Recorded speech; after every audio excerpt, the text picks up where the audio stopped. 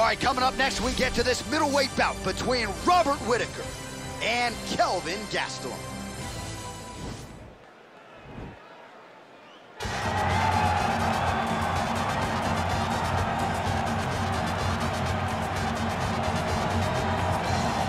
Well, for my money, he's on the short list of UFC fighters, some of the best fighters too have never realized the UFC championship. Here is Kelvin Gastelum trying to continue his run here at 185 pounds. Yes, since Kelvin Gastelum has gone up to 185 and stopped depleting himself in those massive weight cuts down to 170, he's only gotten better.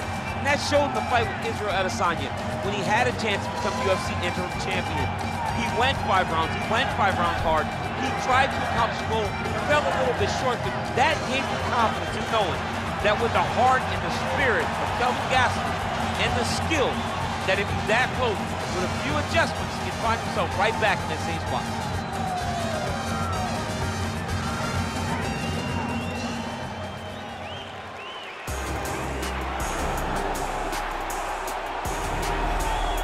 Well, the road to middleweight golden glory still goes through Sydney, Australia. Robert Whitaker is the man, and just don't call him Bobby Knuckles, you'd be okay. I just don't understand how he does not embrace this nickname. It's perfect. It's absolutely perfect for Robert Whitaker. But he's one of those guys that doesn't jump off the page. He's one of those guys that you don't look at and go, oh my goodness, he's one of the most dangerous men in the world. But he is. He has unbelievable skill. He has a wrestling background, was able to stay up right against Yoel Romero, who's a world and Olympic silver medalist, was able to knock out Jacare Souza. Just a truly tremendous mixed martial artist. Since going up to 185, has truly found his groove. And the Reaper, as they call him, always says the best place to break your hand is inside the octagon. He's done it before. He's not afraid to do it again. Our tail of the tape for this much-anticipated middleweight encounter. Gastelum is 28. Whitaker is 29. He is 3 inches taller. He will have a 2-inch reach advantage. All right, now for the particulars, here's Bruce Buffer. Ladies and gentlemen, this is the main event of the evening. When the action begins, our referee in charge of the octagon, Yves Lavigne. And now, this is the moment UFC fans around the world have been waiting for. Live from the sold-out Prudential Center in Newark, New Jersey. It's time! 5 rounds in the UFC middleweight division. Introducing first, fighting out of the blue corner. This man is a wrestler holding a professional record of 17 wins, 8 losses, and 1 no contest. He stands 5 feet 9 inches tall, weighing in at 185 pounds. Fighting out of Yuma, Arizona, USA, Kelvin Gastelum. And now introducing his opponent, fighting out of the red corner. This man is a kickboxer, holding a professional record of 24 wins, 6 losses. He stands 6 feet tall, weighing in at 185 pounds. Fighting out of Sydney, Australia.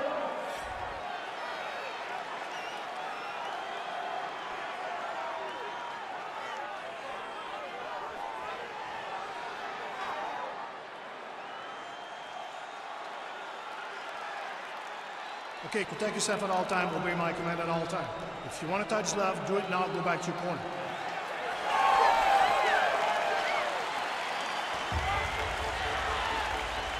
Ready?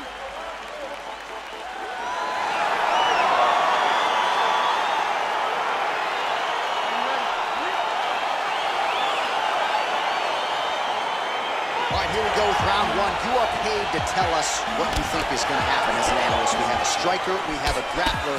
Doesn't always play out that way, but what are you expecting to see in this one? I'm expecting the grappler to try and go and make contact with his opponent. If he can make contact, he can drag this fight to the mat. I expect the striker to try and maintain range with his jab, with his kicks, to make this a stand-up affair. Continues to mix it up, going to the head, mixing in some body shots. Good one. Both guys throwing potential fight enders here in the early going. Oh, that's a good right hand.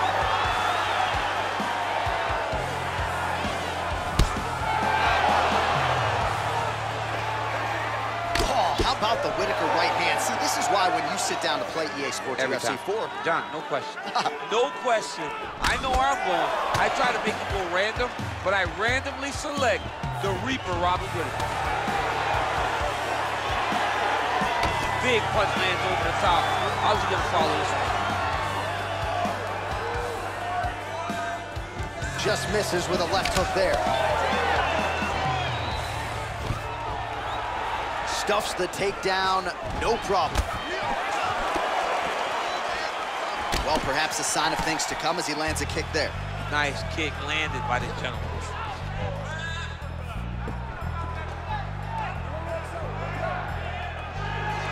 Well, that'll quiet the storm. Shot blocked by Robert Whitaker.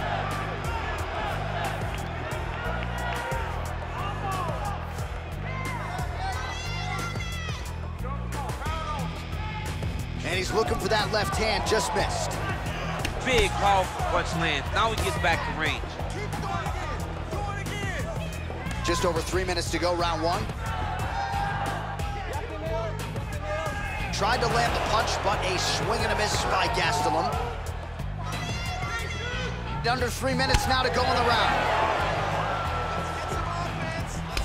So just over 20 total strikes have landed for Kelvin Gastelum. Oh, he lands a huge knee to the body.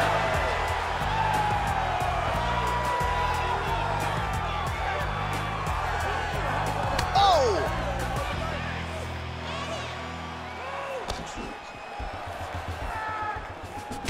Oh, collar tie. Oh, that's a beautiful kick right there. I don't know if you've ever been kicked by a mule. Probably feels something like that. It has to. This guy has landed his kick with so much force.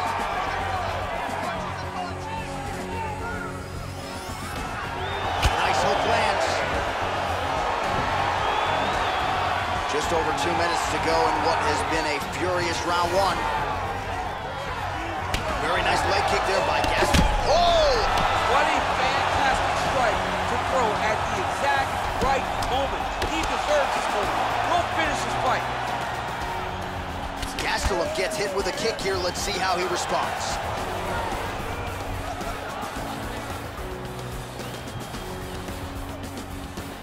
Ooh, looking to set up the head kick, but he misses. Nice punch there. 90 seconds to go in the opening round. Gastelum's got the tie clenched. Let's see what he can do with it.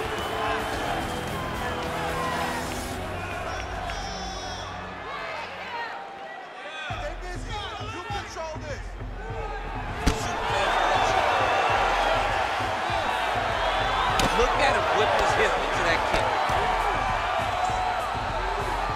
Misses again with a right punch. Oh! Go get him.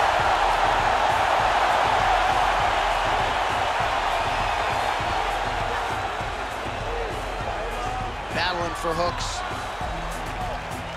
Oh, nice jab.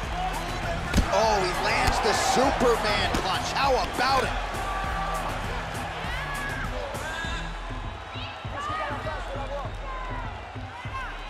Gastelum's overhand punch to the head. It doesn't get there. It was telegraphed and it was blocked.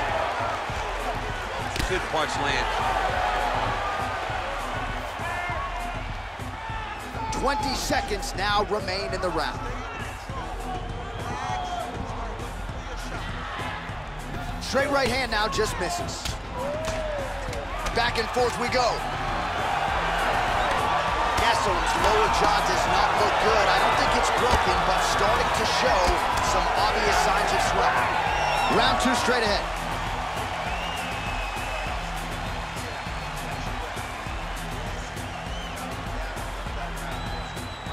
All right, let's check out some of the action, DC, and how about the punching acumen by that fighter in that previous round? He does not waste anything. He does not loop punches. Everything's tight. Everything's precise. He's a sniper. We always talk about how he's a sniper. He is a sniper, and it showed in that exchange that allowed him to drop his opponent. All right, buckle up. Here we go with our second round. Robert Whitaker versus Kelvin Gastelum. Lands flush with that right hand. Look at the turn in that kick.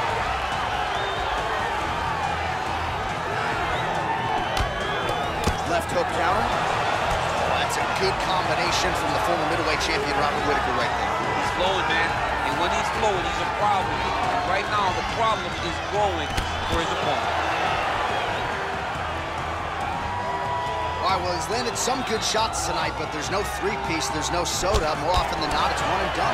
He's not even getting a combination. I mean, if you're gonna sit there at the drive-thru, order a combination, take the soda with your food, give him the right hand behind the jab, give him the hook behind the right hand, jab, right hand, hook, that's two pieces. Oh! He needs to start looking to finish now because he's got his opponent hurt very bad.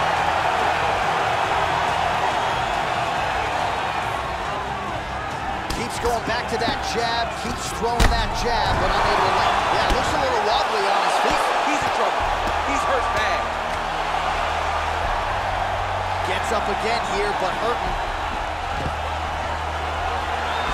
Stuffs the takedown there. How good is his takedown defense? Gastelum gets touched by that kick there. All right, he engages in a single collar tie here. Beautiful punch. Takedown defense holds up. Oh!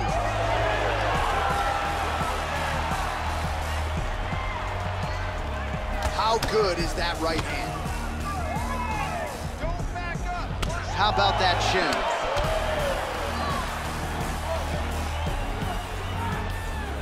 Just over 3 minutes to go in round two. 76 total strikes have now landed for Robert Whitaker. Well, and anytime you're above 50%, you gotta feel pretty good about that, landing with 56% accuracy against Kelvin Gastelum. All right, single collar tie now, and they separate. Whoa! Oh, big left hook there.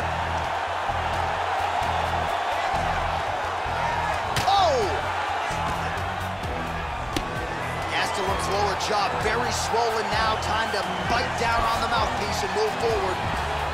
Side control now. All right, trying to pass here. As Glover Teixeira might say, not today. Not today. Great job of following with the hips, keeping those legs locked and keeping them in full guard. Now potentially working on a submission instead.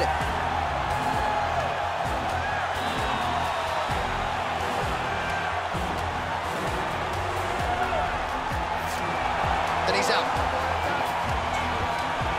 Oh, nice work from the bottom. Tags him with the punch. Whitaker says got full mount now. Well, these are some excellent ground and pound strikes here, DC. There's an efficiency with which he operates in these situations. He knows exactly when to throw, exactly when to hold, and it's allowing him to really control the grappling aspect of the fight. There's a song there, right? Know when to hold him? Know when to hold him, yep, absolutely. Well, there are few things more fun to watch in mixed martial arts than these type of transitions and scrambles on the ground. High-level grappling can really be entertaining. Fighters back to their feet here. Whoa!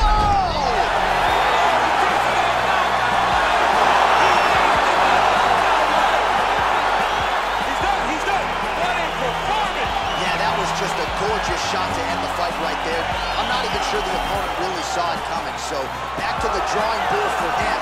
But for the winner, this is certainly exactly what he was looking for here tonight. All right, let's re-rack the highlight now, DC, and he's certainly going to enjoy watching this one back. The head kick was there early, was there often, and ultimately ended the night for his opponent. He found a weakness in his opponent's game.